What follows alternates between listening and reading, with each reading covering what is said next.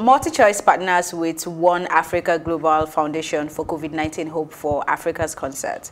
The concert, which will be broadcasted on the continent on 31st of May, is part of efforts to support the fight against COVID-19 pandemic in Africa. The 3-hour televised special will feature performances by top African music artists as well as appearances by media icons and other prominent personalities on the continent. The star-studded lineup includes Baba, Akothee, Banky W, Cobham Sasukwo, Diamond Platnumz, Praiz, and others. Funds raised from the concert will be dedicated to ensuring the safety and well-being of healthcare professionals across the continent who are on the front line in the fight against the virus. Very nice. I mean, the initiative is very nice. We were slow to the party, but you know, rather late than never. But it's just not the first one that's shown continentally. I've only seen stuff that's okay. We talked about the one that YouTube did on Monday. Yeah, I feel like that was very Nigerian marketed. No, you don't think so? I don't. It was also by Giselba. Yeah, and it had Angelique Kidjo, Diamond Platnumz, almost the whole top artists, aka at least I watched that performance. So all the big artists in Africa was present. This is nice too. I mean, I don't really see very. But like you said, we're slow to the party. I don't really see very like big crowd pullers in the lineup. I thought I would see Davido, I would see Tiwa Savage, I'll see Whiskey. I mean, two Baba is like big. Shake tables, don't you? I'm just saying, like, if you're going to do something that massive and then you put, I don't know, Lagre and okay. That's a shade.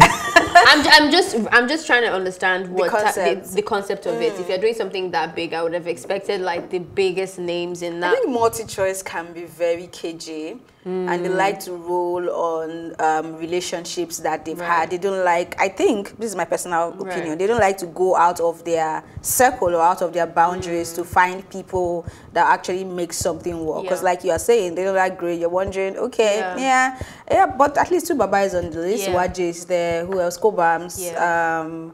Who else would pull? Diamond would pull his East African side, and I mean, so like, I don't think anyone is not deserving to be there. I just felt like if you're trying to get a crowd, especially if you're raising money, like you're trying to get a crowd, you want people that you can jam to or like that can really entertain you. And I don't know how, except she's gonna do like a runway fashion something. I don't know how you can use that. Going to be shown on television, not going to make people use data. So this would have been an avenue for those that have not been able to participate in the other ones to actually turn on their television. Even if you're not at least Naramat or Zantlan or like, there's a bunch of people that I can see. Even if you move to Ghana, like I could see like Sarkodie or like names that like Stonebwoy, names that would really bring a lot of crowd. I don't think some names I had to Google. I feel like once I start Googling the name, but watch, I'm not doing anything. Yeah, we'll have to watch and donate. They're raising funds for the frontliners, and I think that's the most important part. To me, it's the intention that counts. Two-Face is there, of course, and Banky W is there. We are Diamond Platinum. Banky W is now more of a politician. Yeah, he needs to decide. And the motivational speaker as well. And the filmmaker. And the husband. So it's the intention that counts to me. No matter how little it is, at least it would go a long way in somebody's life, and that's all that matters. So big shout out to MultiChoice and everybody that's putting this together. At least a mouth to be fed, somebody's need will be met, and that's all that matters to me. And I think we need to really stop playing catch up, and also even when we now play catch up, we need to move faster.